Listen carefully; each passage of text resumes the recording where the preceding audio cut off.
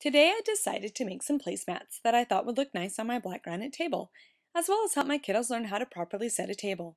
Of course, there are almost endless possibilities design-wise, but I chose this one in part because it only used 3 colors of tape, not counting clear.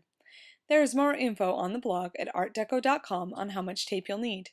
If you go with the design as shown in this tutorial, you'll also need to know how to do basic checkers, instructions for which can be found at artdeco.com under the Stucco tab at the top or on the Art Deco channel on YouTube.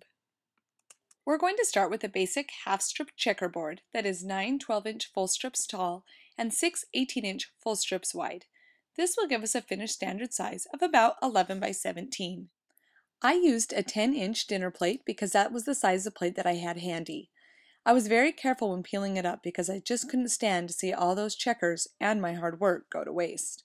I'll show you what I used it for at the end of the video.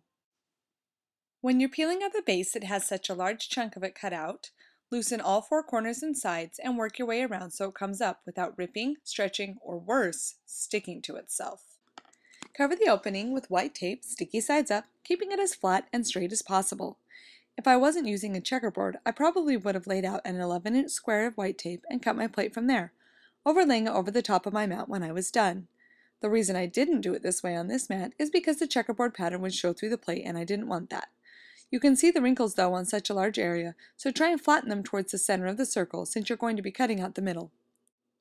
I just grabbed a bowl from the cupboard, centered it on the circle, and cut it out.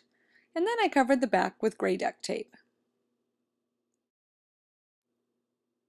To form the rim, I just free-handed about a 1/16 of an inch around my circle, and then covered the back with white duct tape. To do my silverware, I literally just laid it out and traced around it, fixing the details as I cut it out.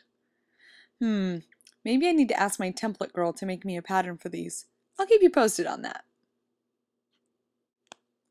I'm not always this precise and careful when I peel these up to keep it in one piece, but I wanted to use these for a variation on the mat that I'll show you at the end of the project. Peel it up and cover the back with gray. You know the drill. Last, we just need to add a place for our cup to go, and it will be off of the mat just because I didn't leave enough room for my knife. Flip it over, cover the back of that with red, and then cover the entire back with white duct tape.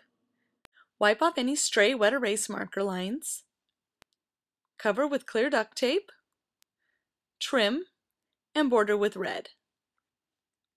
Add your scraps to your duckle ball, and you are done! So this is what it looks like when it's done, and of course the back can be used with wet erase markers as a drawing board. So this is what I did with those scraps that I so carefully peeled up from my mat. I've just put them on top of a checkerboard that was already made, covered it in clear tape, and used it as a really interesting mat. Thanks for watching, Decos, and remember, you can find more fantabulous duct tape projects at www.artdeco.com.